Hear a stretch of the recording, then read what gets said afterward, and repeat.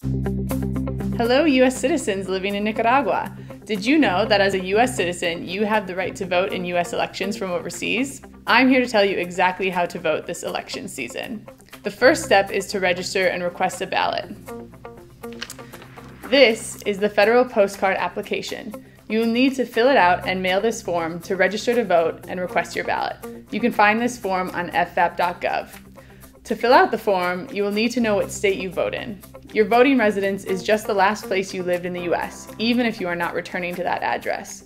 You might still be able to vote absentee if you are a U.S. citizen, even if you were born abroad and have never resided in the United States. You should check the FVAP website to see whether you're eligible. Often, it is based on where your parents lived in the United States. This application will also ask you how you want to receive your absentee ballot. We recommend requesting ballots by email to ensure you get them quickly.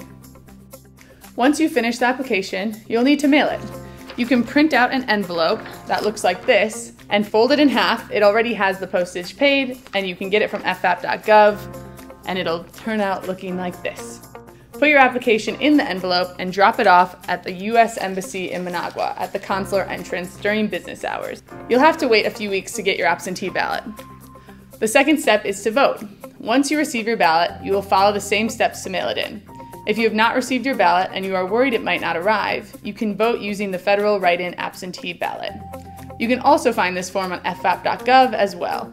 Once you complete your ballot, print out a second postage-paid envelope, write the address of your local election officer, put your ballot inside, and get ready to drop it off at the U.S. Embassy. Let's go mail our ballot!